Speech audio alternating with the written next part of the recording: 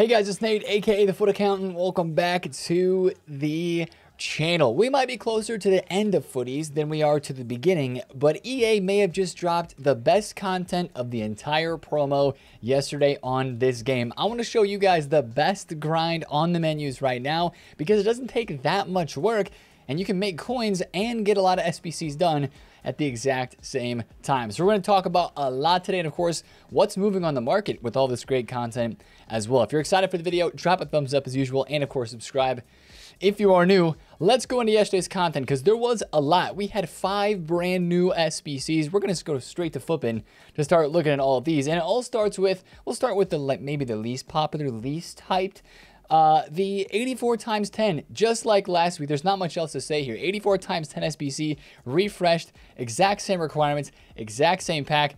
Not too much else going on there except it's just an 84 times 10. Honestly, I would only do that one if you've completed all of your daily 85 times 10s. That was the big content from yesterday. We asked for something better and we got something better. The 85 times 10, only one squad. Guys, the price may look about the exact same as it was last week, but trust me, this is so much more craftable, so much more easy to get done because it is only one squad and we can do it 5 times per day. Now, for those that are saying, Nate, an 88 rated squad is too expensive, I don't necessarily disagree with you, but it's the same price as last week. If you take a look at it, 96,000 coins. I think last week's 85 times 10 with the 84 and 86 squad was right around the 90 to 100k range as well. So it's almost the same price, but what makes it so much better and so much easier is that it is only one squad. We actually got it, guys. I'm a little bit surprised that EA didn't take their time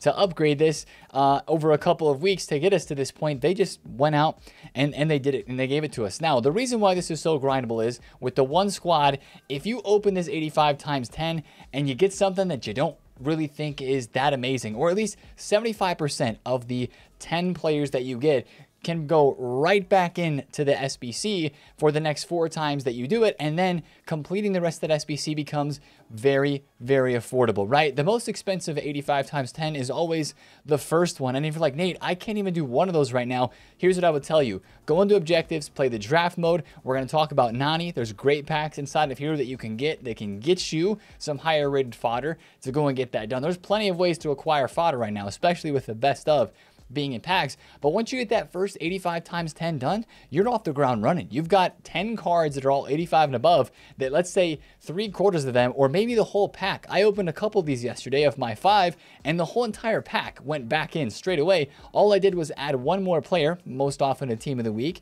or a team of the season, to get that requirement successfully done, and boom, you've got an 85 times 10 done and dusted and ready to go. Again, it's that easy, and that's the best part about this. One squad versus 2 squads makes all the difference when you're crafting this SBC, and of course it gives you good fodder back in return, and it gives you a chance at higher rated players. I opened all 5 of mine almost right away yesterday, and I did end up hitting 2 footies cards. They weren't the most expensive, but I did hit footies Klaus and I hit footies Park Ji-sung.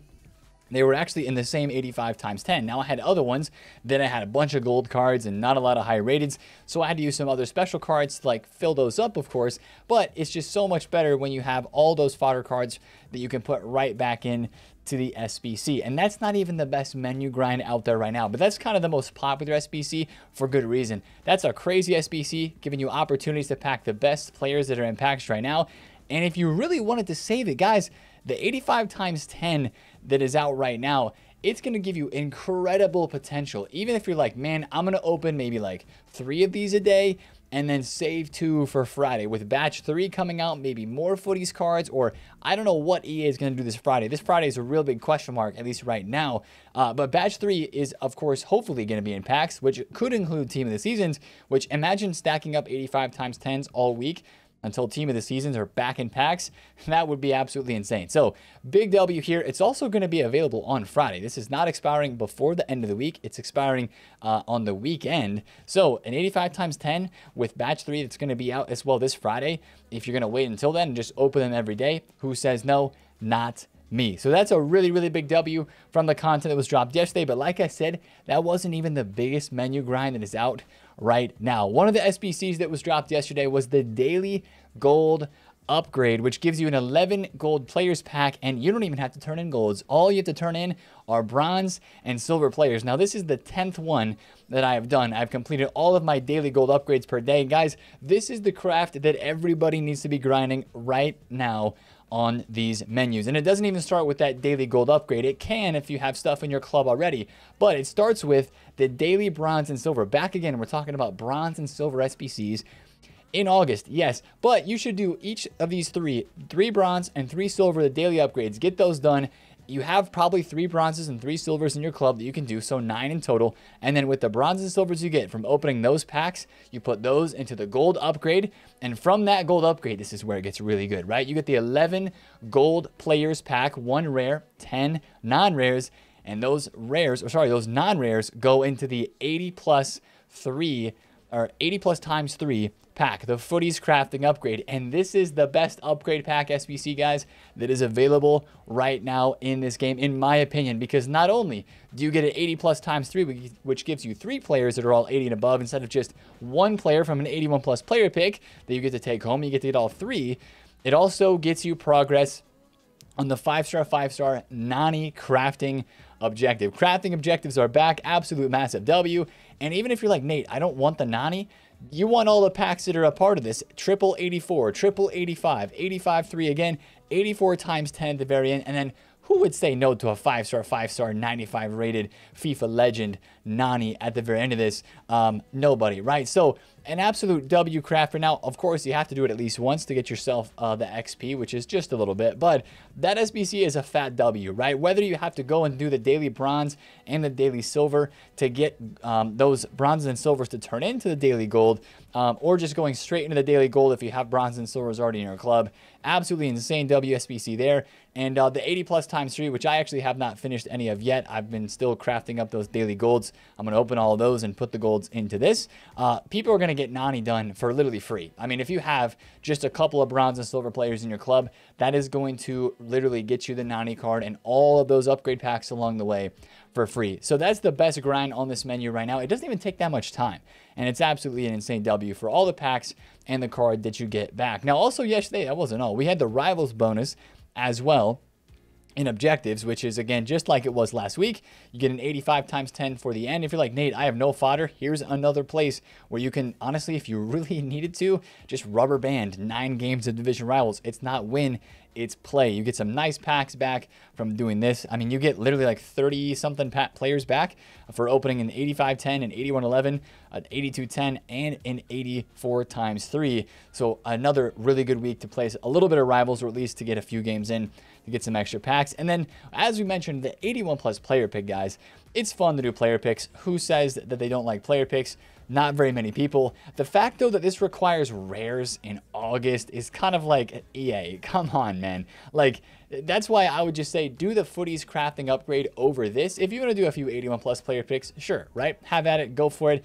But the Footies crafting upgrade with only non-rares required and getting 3 cards, I love that, especially for all those 80 pluses that you can put into other SBCs right now, right? Think about, let's see, like the 87 plus player pick that's actually going away today. You could craft into that. That's a low rated squad requirement right now in this game. The Batch 2 player pick is a pretty cheap SBC. You could craft it into the tradable team of the week and the tradable team of the season SBC right now in this game as well, which is a big W. Speaking of, actually, I have to point this out. Evidently yesterday, in the first couple of hours, I don't know if it's still doing it right now, but the 85 times 10 was actually taking TOTS Moments cards as a TOTS, like it says team of the week or TOTS required inside of it, but if you put a TOTS Moments, those cards were accepted as well, even though it didn't specifically list team of the season moments. And Nat, let's get on to talking about how this is affecting prices a little bit too, because the grind is fully back on the menus for sure.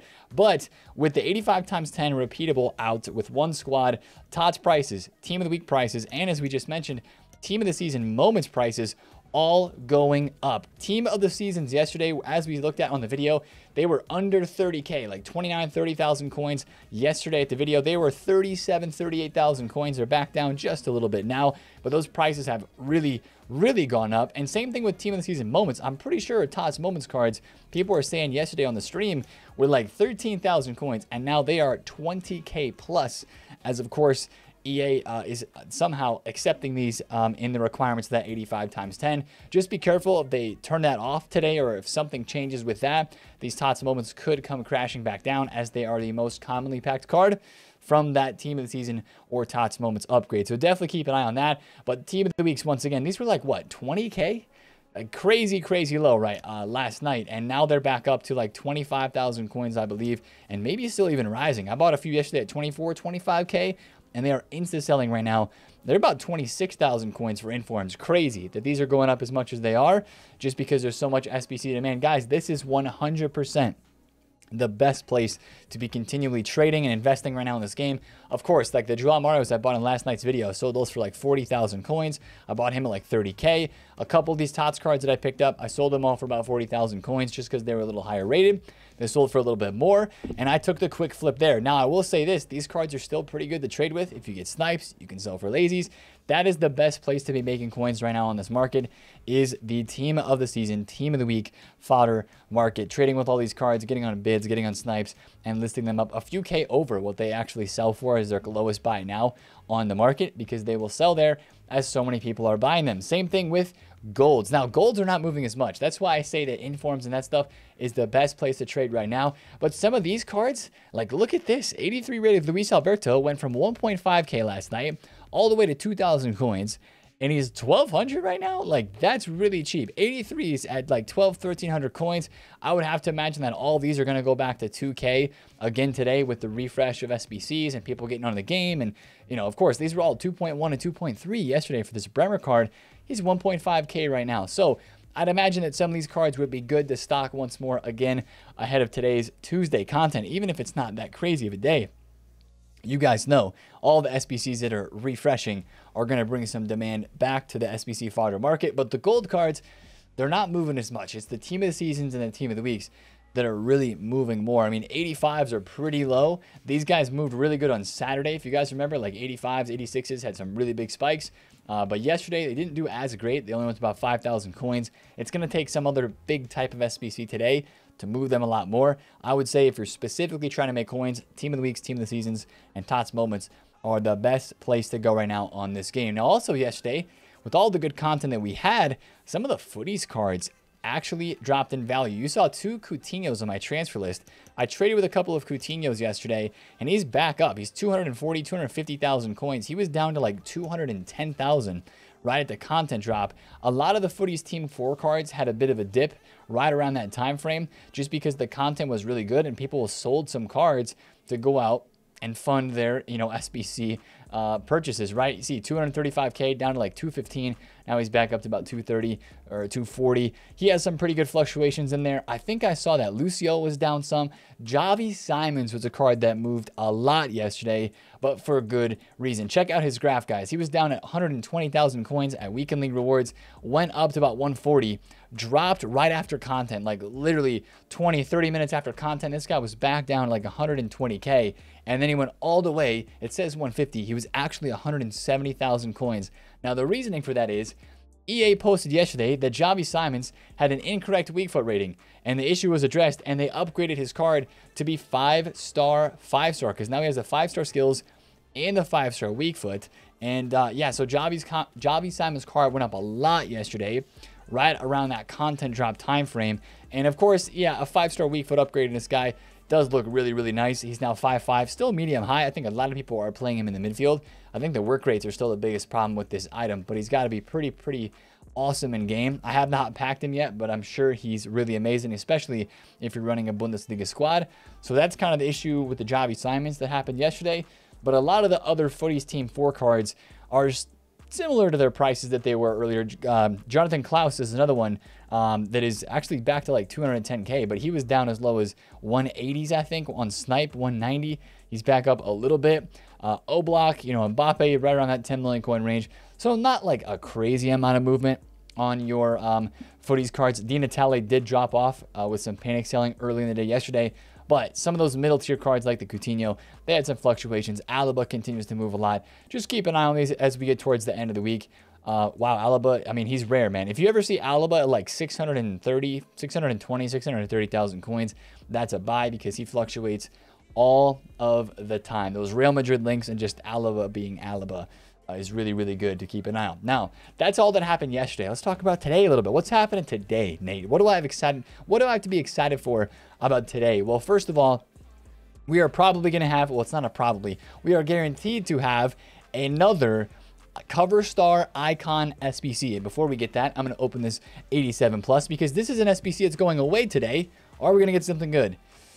Oh, wow. Well, I got all the special cards. I'll take a Matoma. Not bad. But that SBC is going away today. Will it refresh? Last week, I think it did. We've had that 87 plus for 2 weeks in a row now, I believe, if I remember correctly. And I'm sure they'll replace it with something today.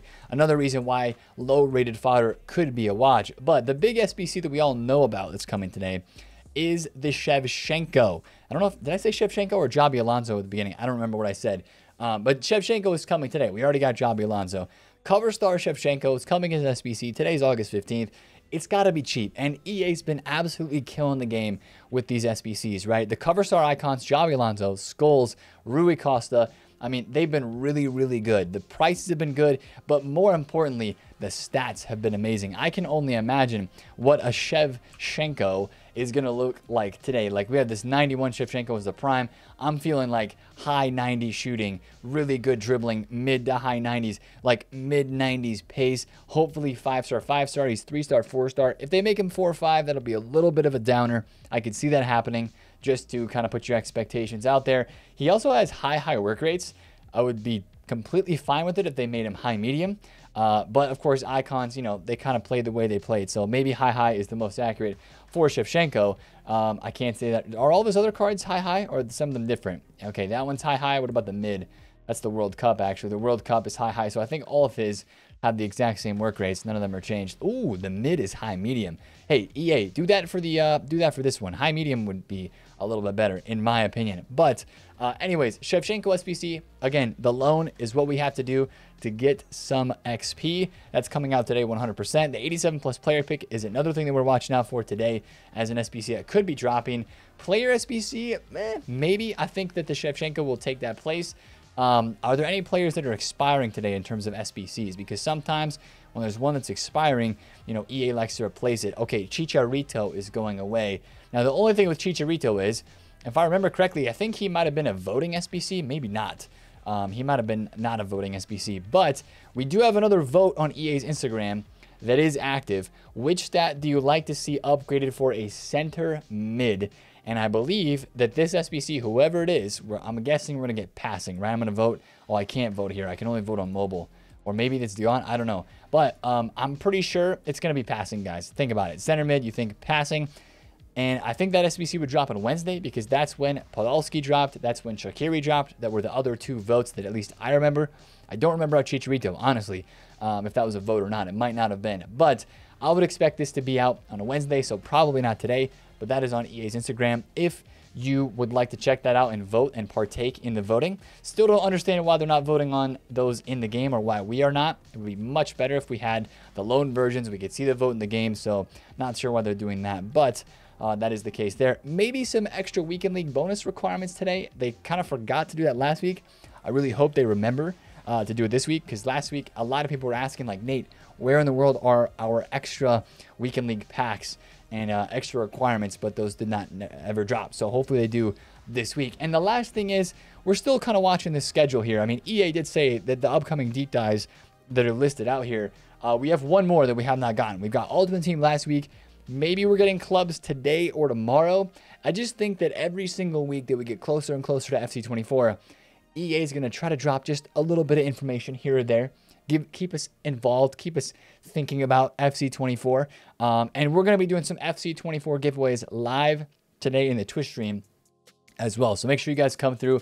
That link is down below in the description. We're going to be doing some giveaways there for the pre-orders, right? Because, again, August 22nd is that pre-order date that you got to pre-order by to get yourself the Champions League men's or women's hero pack, kind of like the World Cup hero pack from last year. So who knows if we'll get some more EAFC information today, tweeted out by EA. But I mean, I'm not expecting that crazy of a day of content. It feels like there's a lot to do right now in this game because of the grind and the craft that was put out yesterday. Of course, some people have already got the Nani. Some people are running through draft games right now with rivals giving out extra packs. People are doing that. Champs qualifiers, of course. Got to get those done for the weekend. Maybe just, in fact, save your Champs qualifier games just in case EA do drop something a little bit extra today.